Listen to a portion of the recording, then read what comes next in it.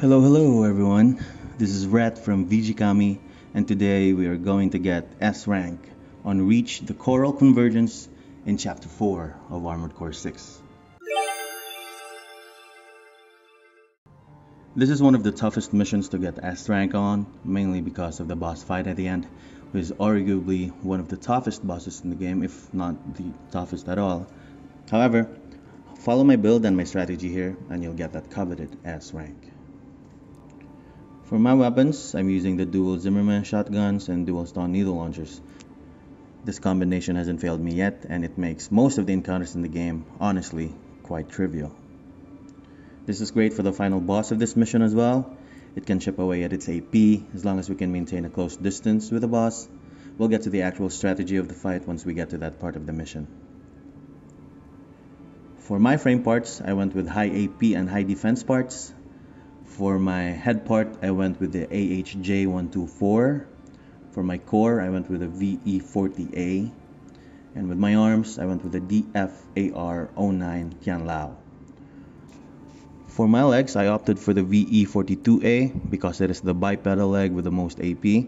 I could opt for a tank leg since those have higher APs, but I don't want to compromise my mobility for the final boss. You can choose a tank build if you want, but if you want to opt for my strategy, I suggest you use the VE42A instead. You can choose whichever inner parts you want for this mission. Just be sure to use a generator that has a high EN capacity. And with that, let's sortie right into this mission. 621.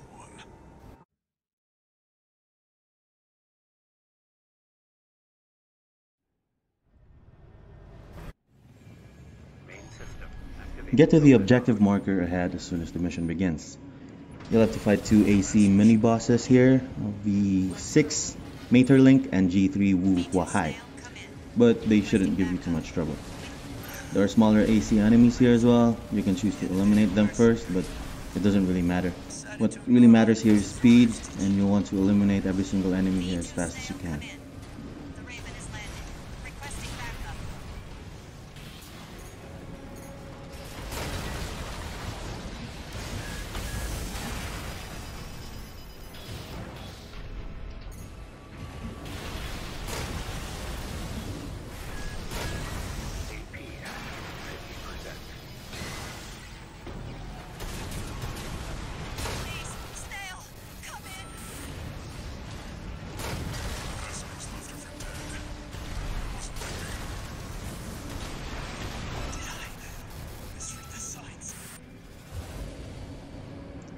Once all enemies are eliminated, make your way to the end of this broken bridge here.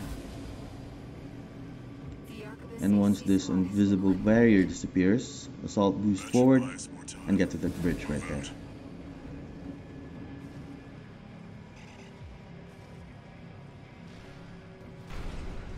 The vascular plant. It's still here. He must mean that gigantic structure in the distance.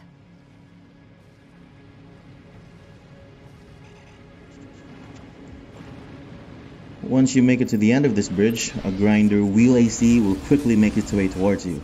You can either fly past this enemy or eliminate it now, since there's a chance of catching up to you later, and I just chose to deal with it. I could have done better here, but it's okay, as long as I get to the next objective marker without healing, which is what I'll end up doing, so the run is still safe.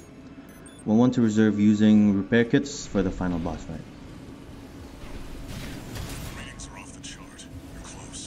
Just follow my path here, ignore all the enemies that are on the way. We want to get to the end of this area as quickly as possible and without receiving further damage. The response is getting stronger. We're nearly there, 621.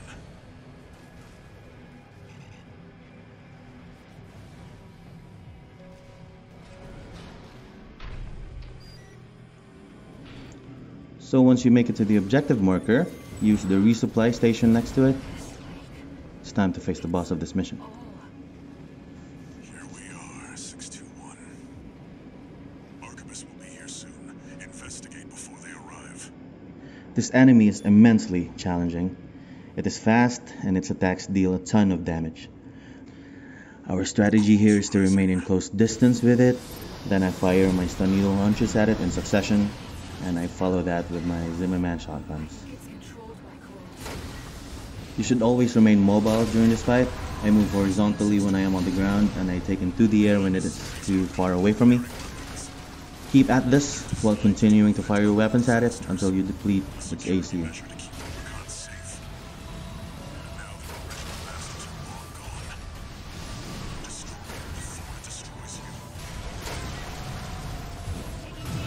So once it falls, the mission's not over yet.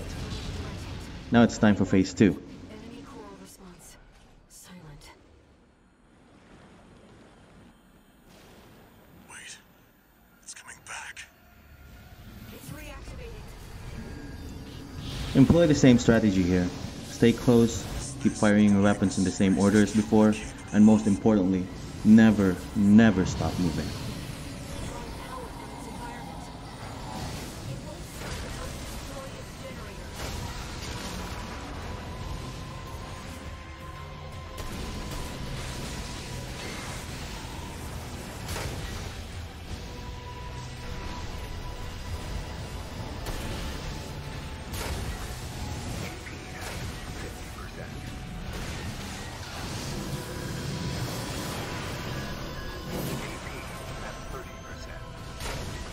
You can take it, 621.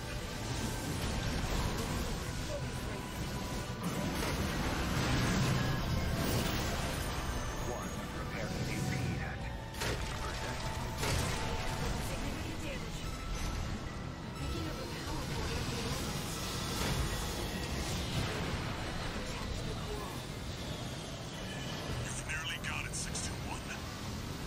You're the only one who can finish the job.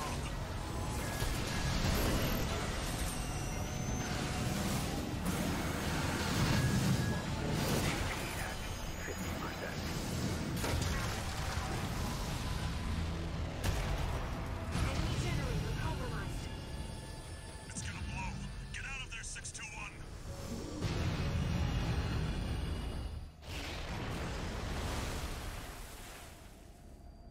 Is it over, 621? After a couple of shots, you'll finally defeat this incredibly arduous boss, and this mission is finally over.